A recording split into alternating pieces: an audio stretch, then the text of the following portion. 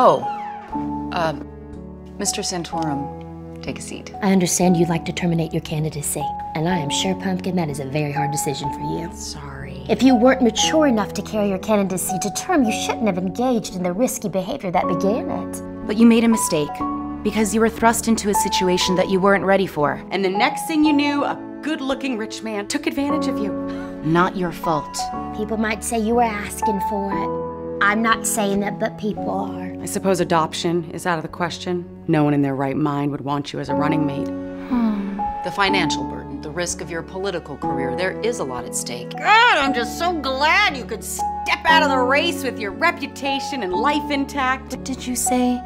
Make the best out of a bad situation. I'm not judging you, though. That's not me. I mean, you're a grown man running for president, and I'm just a woman who's never worked in politics and couldn't possibly understand what you're going through. I mean, what am I doing even talking to you about this? But here we are.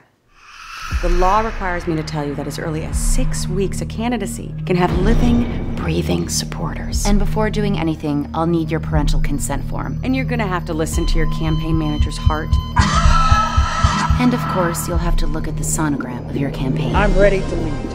I'm ready. You'll also have to watch this. Forget it. You can't win. It hurts. I am not a politician. Because people have got to know. I'm suspending my campaign and endorsing a crook. Well, I'm suspending my presidential campaign. Suspend our campaign today. Okay, we'll finalize this after the mandatory 72-hour waiting period. And be careful on your way out. There's some really angry people out there. Please, take one of these. Prayerfully consider what it has to say. I don't want to have this conversation in another 48 months. Just go ahead and stay out.